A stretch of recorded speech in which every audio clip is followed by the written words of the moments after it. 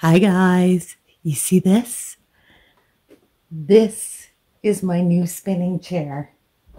Look at how pretty it is.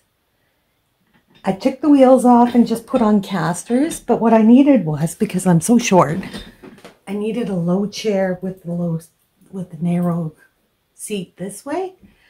And after shopping and looking and shopping and looking, this is what I found. Now, it could be just 1 inch lower would be perfect because my feet aren't quite touching the floor. Not quite, but close enough. I'm so excited. It's so pretty. And I can lean back and spin. So what we're going to do today to celebrate my new chair, and because I've just come out of the dark time, the anniversary of my husband's death, I wanted to have some fun. So, Tay-Tay's on a mission. What we're going to do today is we're going to go back to the basics and we're going to yeet for yarn. So I have my list here. I have my fibers there. I have my dice here. I just need a pen and paper to write down what we get. All right, 1 second.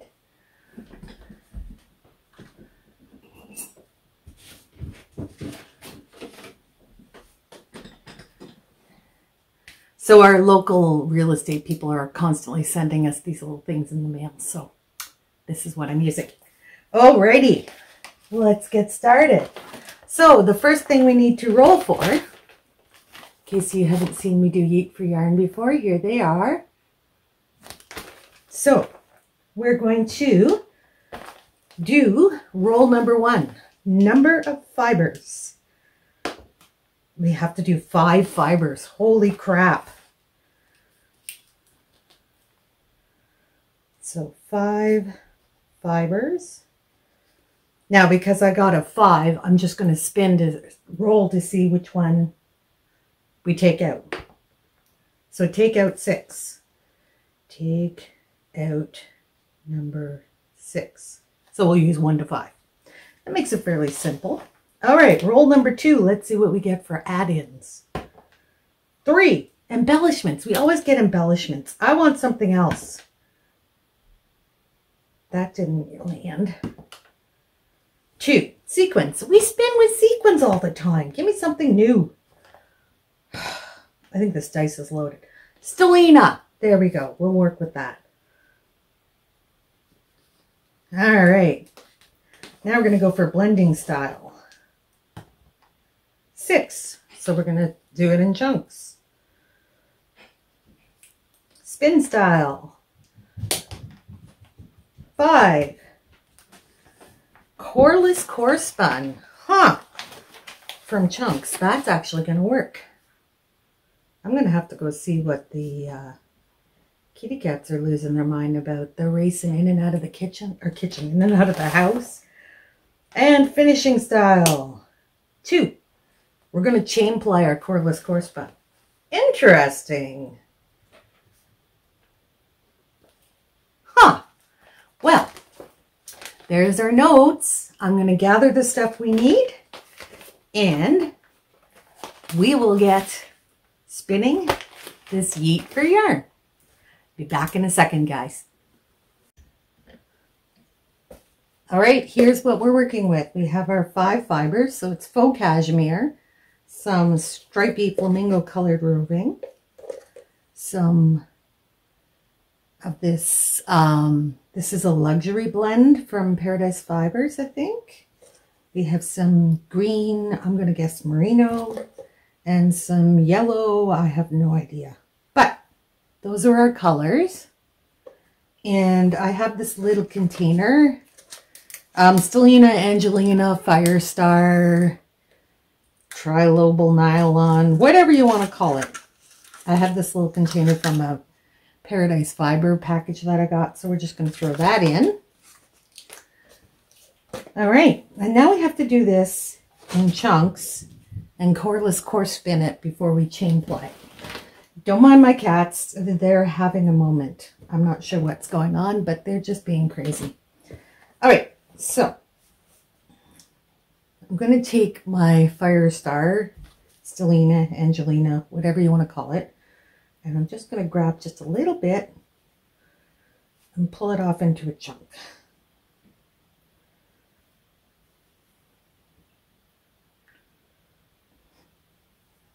Ugh.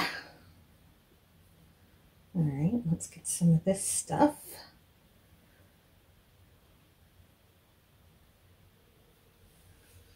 This has obviously gotten felted, so just loosen that up. We're going to spin it. The dice says.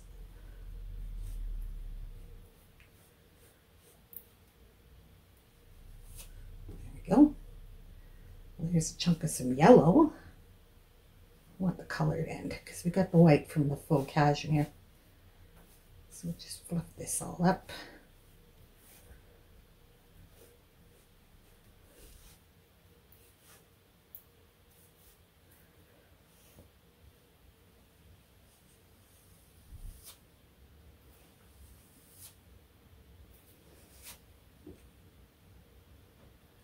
And we use a bit of this pink. I think I got this from Camage Fiber. It's just such a stunning pink color. Like so flamingo-esque. It's gorgeous. We'll break this up into chunks. Chunks. Some green.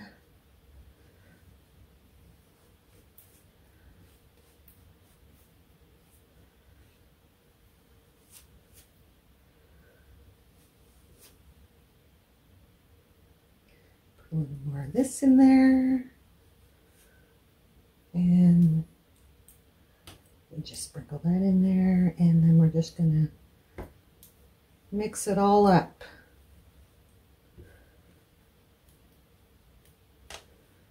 Okay, so that's our bin we're gonna spin from. So I'm just going to start cordless core spinning this, and I'll just put you on time lapse so you can watch as it develops, and then I will chain ply it and we'll see what we end up with, because I think this is a interesting color combination and some interesting techniques. So we're going to see how this turns out in the end. So let me get you onto time lapse and we'll get spinning this bin of randomness. It's going to be fun.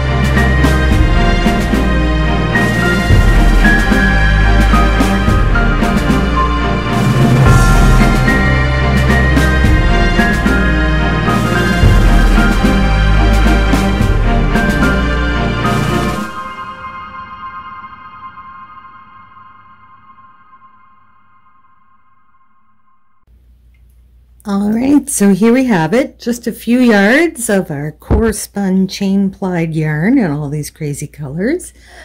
I think what I'm going to do is I'm going to grab some yarn and we're going to just stitch it into an edging and see how it would look if it was actually worked up.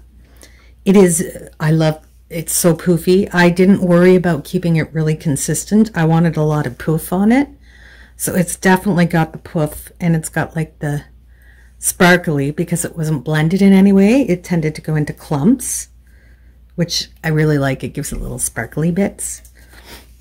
And just the way the yarn is wound on, it makes it look like this side's more blue and this side's more pink, but when you actually stretch it out, it's going to be, you know, pink into blue. So the colors are more, you know, stretched out. Anyways, I'm going to grab just some plain yarn and we're going to play with this and see what we can come up with to use this yarn in a project. 1 second.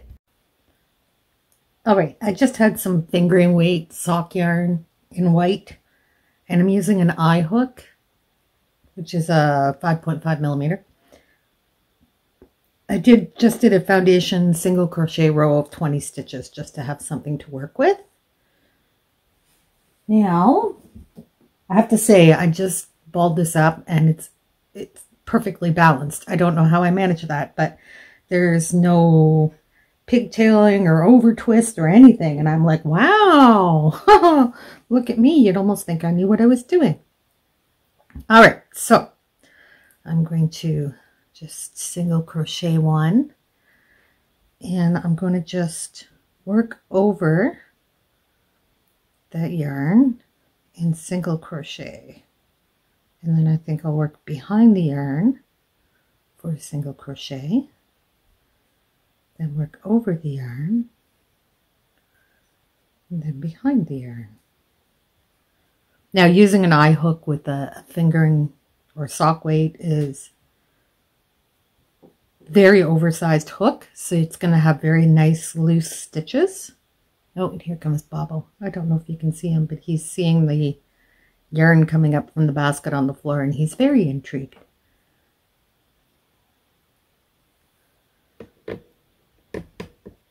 See? Bubbo. No, he's not going to look up. All right, back to work. Oops, I did 2 single crochets over. Now, the reason I'm going behind every other stitch is to give it those spaces where it's not constrained by the yarn. So you get this very nice texture to it.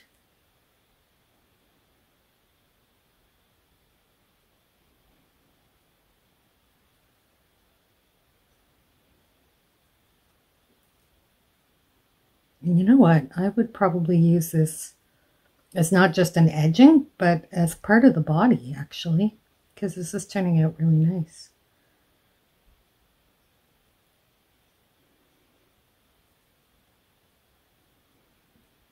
And then into the last one, we're going to go over. Now, to go up to the next row, I'm going to chain behind it, so that aligns the yarn to come up to the next level. And then we're going to go into there.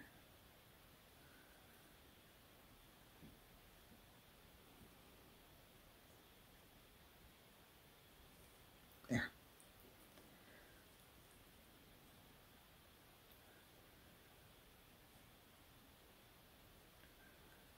And then behind, and then around. Now, if you want extra texture, you could actually make puffs out of the yarn. So we're going to go behind, grab that yarn. Hi, Tay-Tay. Behind, then around, then behind.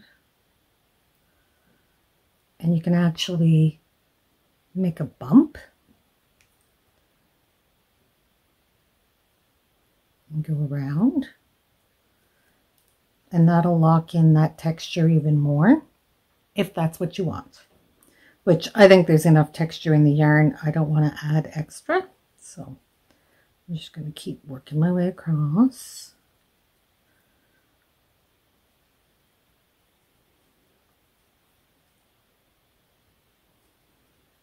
Now, be aware as you turn your work, it might give you a right and a wrong side. So it might be that you should be, I'm going to find out here in a second, changing the order in which you do them. So you can see that the texture's on the surface on this side and the texture's on the surface on this side. So we're going to chain one, come up, and I want all the texture to be on the back side. So bring it across,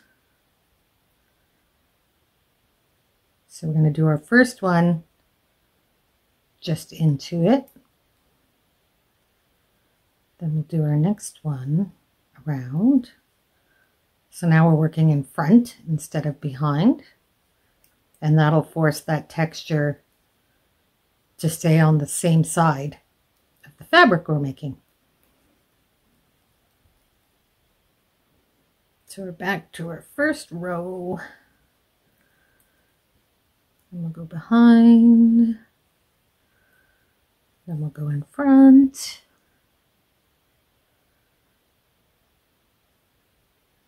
And go around.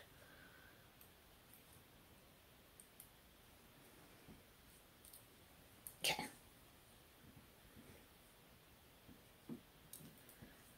So we want to grab our yarn and go around it. And then this side is going to be in front and around, in front and around, in front and around.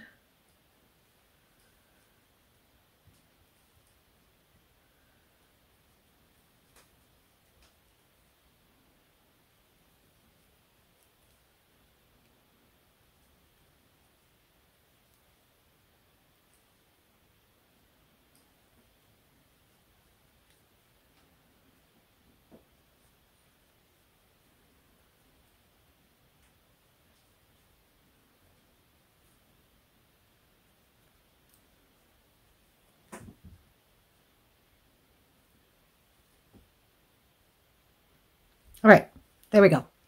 So I'm going to keep working this pattern, and I'm going to use up all that yarn I spun today. It's just going to take a while. So I'll put you on time lapse, and through the magic of YouTube, we'll be back when it's done, because it'll be really fast for you.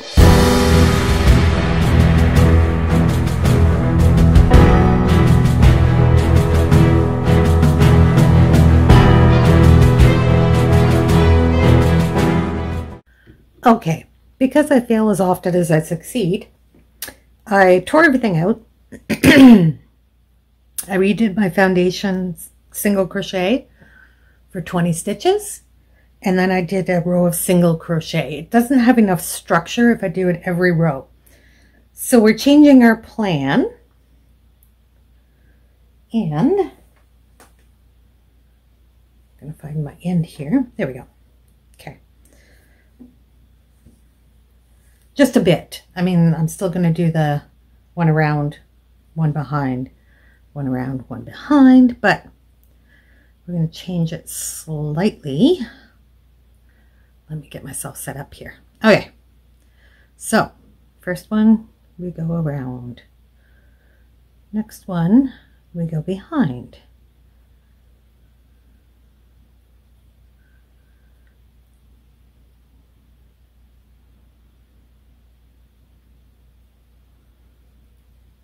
And then around.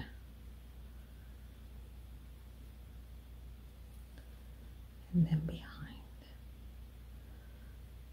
But the difference I think is going to be, I'm going to put 2 rows of single crochet between each band of the textured yarn, just to give it more support and more structure, because the way I was working it, it was just pulling in and getting tangled, and just it wasn't working out.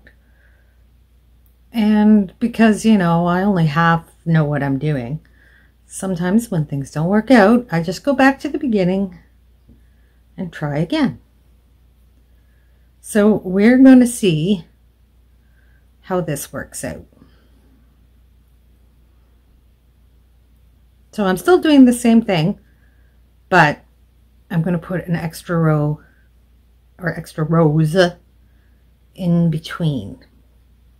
Now it's going to end up being 2 rows because I'm going to go across and back, so I'm back to where my textured yarn is coming in. And that should give it a little more structure and make it a little more pretty and less looking like a hunk of crap, which is what it was looking like. And for me,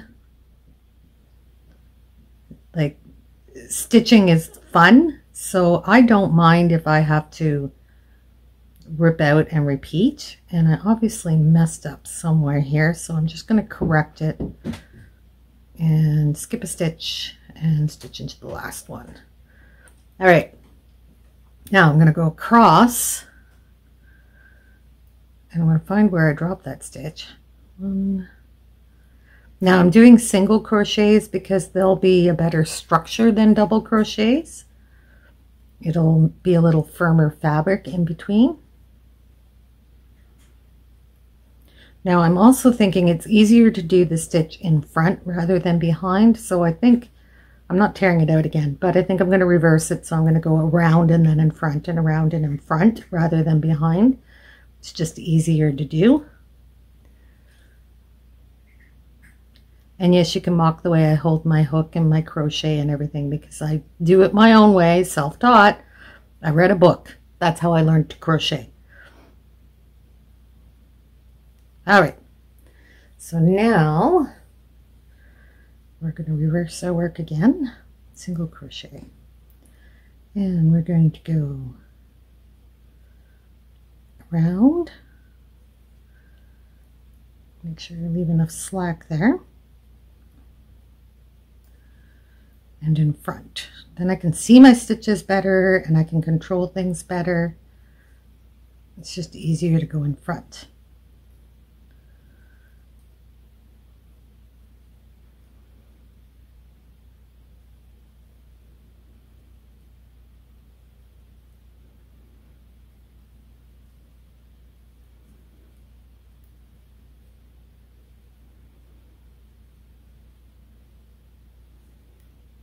So I guess basically the lesson is, don't be afraid to backtrack, change your plan, and try again.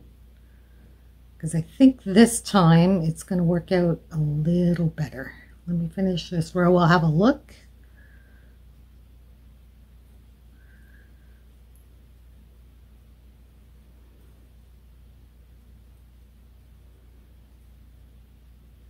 Oops.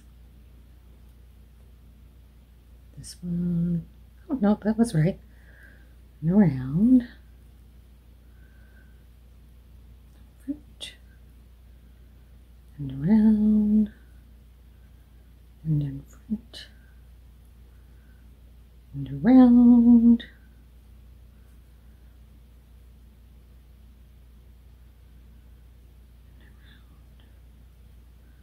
and around.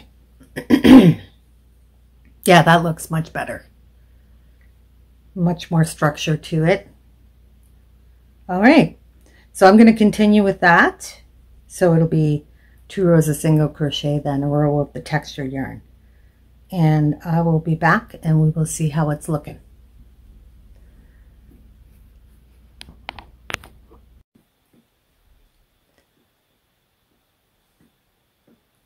Okay, so apparently math isn't my strong suit. If you're doing every 3 rows, you have to alternate your front and back stitches to keep your texture on the same side. How long did it take me to figure that out? Long enough, but just to let you know, I am not perfect. But doing those 2 rows of single crochet in between actually gave it the look that I wanted. And you can see how the varying colors work into that. Now I'm thinking this would be fantastic for like a patch pocket on a cardigan. You could just keep working it like this and you'd have all these stripes of color on the outside. I think it would look really cool. But regardless, that's where I'm at with that. And now I have a headache, so I'm going to go and take care of that and maybe finish this up at some other point.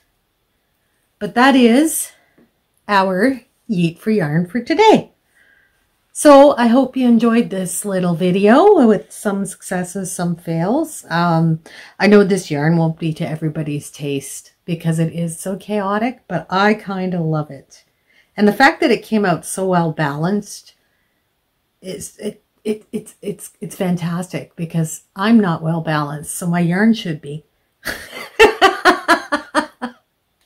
Anyways, guys, thanks for joining me, and I will see you next time. Bye!